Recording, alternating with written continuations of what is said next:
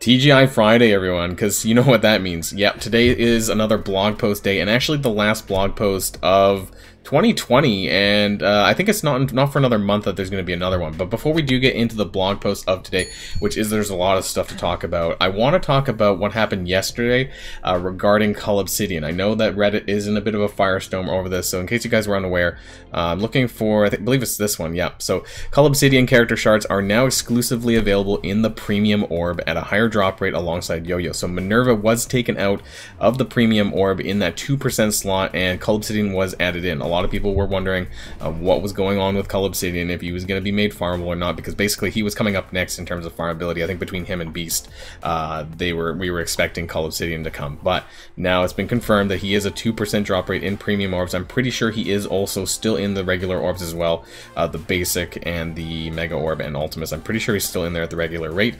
So Minerva was moved out into the war store at 1,375 credits, so no longer that 2% drop rate that she used to have. Now, one thing I'm curious about, and I don't actually know, please let me know in the comments below if you know the answer to this.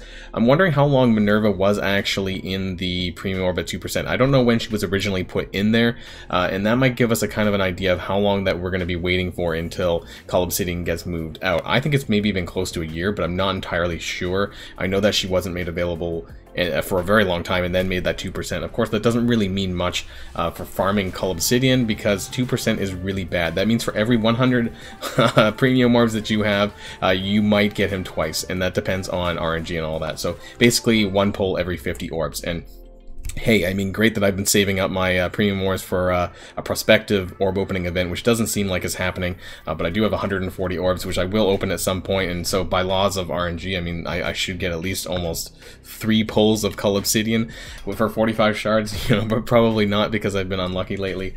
But yeah, I just wanted to go over that really quick with you guys. I know a lot of people are unhappy about that.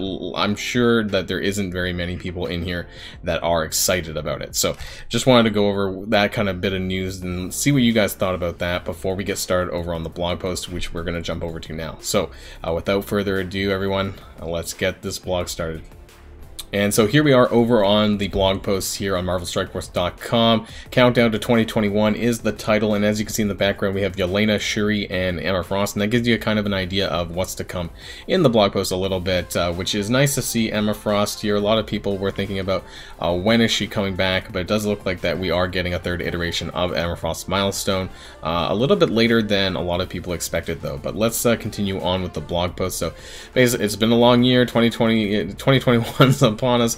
This is the last blog post that they're going to give us until, I believe, the 2nd or 3rd week of January, and we have a lot of stuff to talk about, so I'm not going to really read this here. So Red Winter is the next coming event. This is going to be after, my guess is after the Mojo event that's coming up on Monday. So this is the Red Winter Red Guardian character shard event. And how do we earn shards for him? Well, there's this Deep Freeze orb. Earn Deep Freeze orb fragments via the event milestones, and then open them to earn gold, gear, and shards for select characters with the limited time season trait, with Red Guardian at a higher drop rate.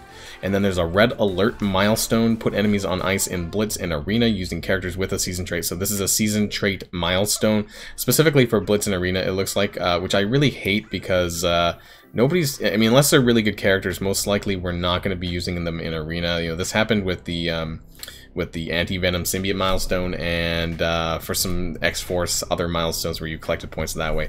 But it was really crappy in order to get points in the Arena, so we all know it's going to be through Blitz most of it. So you earn Red Guardian shards this way, and more Deep Freeze orb fragments, which will then be opened to get more Red Guardian shards. And then there's the Crimson Affair milestone. This is very similar to the Symbiotic milestone, I believe, or the Anti-Venom event milestone, where you participated in alliance raids using that trait. So we're going to be using the seasoned character trait in raids with your alliance to get more shards. It's probably not going to be a ton. From what I remember from the Anti-Venom shards, I believe it was maybe 10 shards for the entire raid milestone. It wasn't a lot, but it's going to make us use these seasoned characters in raids in order to score more orb fragments and possibly some Red Guardian shards as well. So keep an eye out for that. I don't really know exactly who the seasoned characters are yet. I'm not sure if we have the information on that. Hopefully they're not too terrible, so we can at least try and wiggle our way into using these characters in the raids. raids, but we'll have to see. And then finally, the Red Winter Milestone. Score points by opening Deep Freeze orbs to earn more Red Guardian character shards. I have a feeling this is going to be the main way to get Red Guardian shards, because this is very similar to previous event orb openings like Ghost Rider, Cyclops, Anti-Venom, these kind of specific event milestone orbs, which you're going to then primarily open to get more Red Guardian shards, and that's going to be the main way outside of the orb itself. So Deep Freeze orb, and 3 different milestones. 1 raid milestone, 1 Blitz and Arena milestone, and just an orb opening milestone for the event orb. So those are going to be the 3 primary ways to get Red Guardian character shards. Doesn't say exactly when the event starts, but I suspect it's going to be sometime after the current Mojo event, which is starting on Monday, the Showtime currency and all that stuff. So my guess is it might be towards the end of December, early January before we see this event. Now, let's moving on. So they do actually clarify a little bit on the Mojo's Winter Special event, which is starting on Monday, and how it's going to work with Blitz. So basically, if you're doing manual blitzing, you're going to score more of the Showtime currency than you will if you're doing Blitz simming.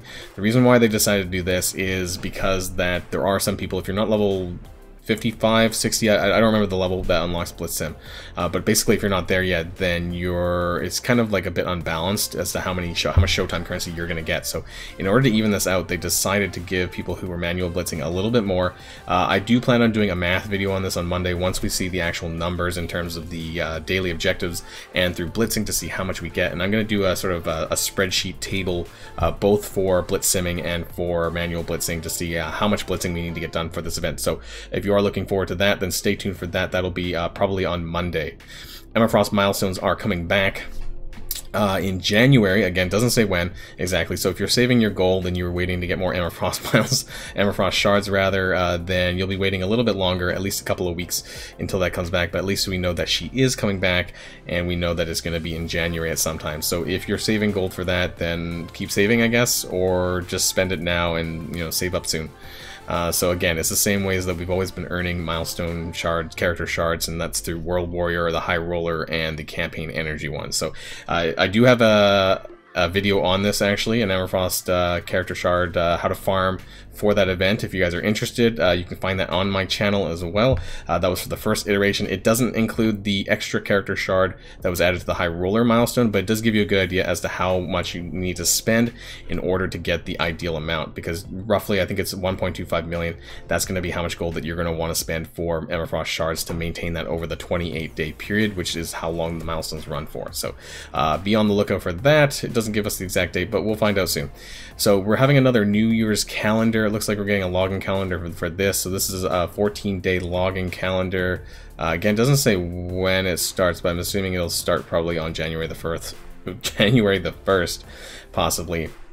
Orange War Orbs, Gear Credits, and Raid Gear Orbs. So that Orange War Orbs, that's interesting. Orange War 1 or Orange War 2? Because War 1 was T14 mini uniques and War 2 is a T15. So we'll have to wait and see. I kind of highly doubt that they're going to give us T15 War Gear Orbs, but we'll find out. And in terms of more farmability for characters, we are getting Swarm. So if you are trying to farm up Swarm for your Sinister Six with Doc Ock coming around the corner, then Swarm will be headed into the Arena store. So if you're needing to farm another character like I am, because my Arena shards, or my Arena credits just keep capping out, then I'll be looking forward to farming him, which should be, I'm hoping, is next Wednesday, because this might be the end of the month sort of character farm. So we don't, I'm assuming that Minerva didn't count in this case, but we'll see. So hopefully it's not too long that we're waiting for Swarm, even though this is a month's worth of blog posts. I'm hoping Swarm comes sooner rather than later, and this isn't exactly the first character of January and we're waiting that long. Doesn't say exactly, so more clarification might be needed on this. In terms of upcoming blitzes, there's a lot, because this is like 3 or 4 weeks worth. But anyways, we're getting a Cable on Monday, and then Longshot starts on Thursday, and then the following week we get a Rocket Blitz, and then another Longshot Blitz, so that's the second Longshot Blitz. And then starting in January, we're getting a Cull Obsidian Blitz. So this is nice because obviously I was just ranting about Cull Obsidian going into the Premium Orb, and a lot of people are unhappy about that. But we are getting a Blitz, so I would you know, try to push as hard as you can, especially for those people who, you know, there are people out there who have Ebony Maw unlocked but don't actually have Cull Obsidian unlocked, which is absolutely bonkers. The fact that you could get the legendary for the Black Order, but you don't actually have Cull Obsidian unlocked, which is really important to the team. Really, next to Thanos and Ebony Maw, I think Cull Obsidian is actually the third most important on the team, and so trying to get as many shards and star ranks up as possible is super, super important, so don't miss this out. This is January the 4th, looking at my calendar, it is a Monday, and this will be running just before the Yelena Belova Blitz. So that's coming on January the 7th, so that'll be right on the back of the Cull Obsidian Blitz. So it's going to be a heavy week for blitzing then, I think, on that first week of January. And then after that, we have an Ironheart Blitz and Yelena Round 2, which will be on January the 14th, I think. I was just looking at my calendar really quick. So Yelena confirmed to be Blitz, and then we're getting Red Guardian through an event. And then I guess, you know, Iceman and Kitty Pryde are going to be later down in towards the end of January, probably, sometime after when they come back with blog posts. Now, in terms of returning legendary characters, we are getting Shuri in December here, and then we should be coming up within a week or so. And then we're getting Doc Ock coming into 2021 here.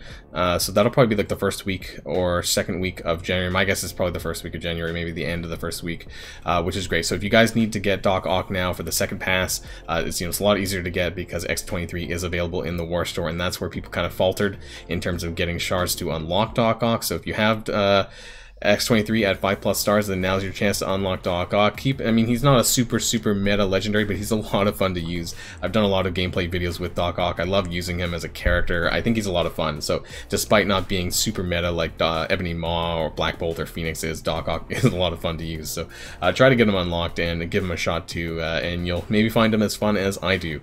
Now, in terms of other events, we do have quite a bit. I mean, this is like a month's worth of blog posts, so you're getting a bunch of, I'm not even going to talk about all these, but there's a double shield, double aim, double whatever this is. Take a quick break. Double XP, I think. Double XP rewards we're getting. So for anyone's to level 61 and above. So this is very important because they didn't actually specify this, I don't believe, when it came around the first time. So you do need to be level 61 and above to qualify for this double XP bonus.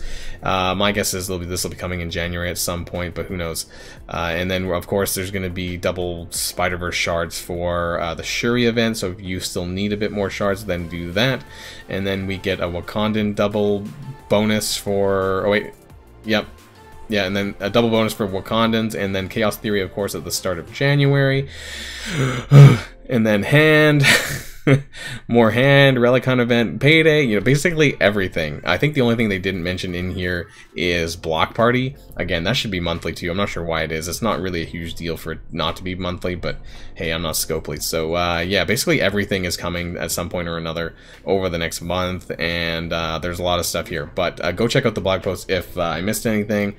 Otherwise, yeah, this is the end of the blog post for here. What do you guys think about any of these decisions? How do you guys think about Red Guardian coming as an event, Yelena as a Blitz? Are you guys going to go hard for skill military? I'm actually considering going hard quite well on that because I do have some good red stars on some of the other skill militaries for Punisher, Merc Soldier, and I might use Captain Marvel in there in that team. I'm not really sure who I'm going to use at this point yet, but anyways, I'm looking forward to getting started on that Mojo event, which starts on Monday. And just to let you guys know that my birthday is on Saturday, aka tomorrow, so I'm not going to be running a live stream as I usually do because I'm just going to be taking a little break for that. So you'll see some videos coming up probably on Sunday and past that, but there might be a little bit of a break here and there because of that. So just wanted to let you guys know if you were looking out for that at all. Otherwise, I hope you guys have an awesome weekend, and of course, until next time, stay safe, and I'll see y'all later. Boylon signing out.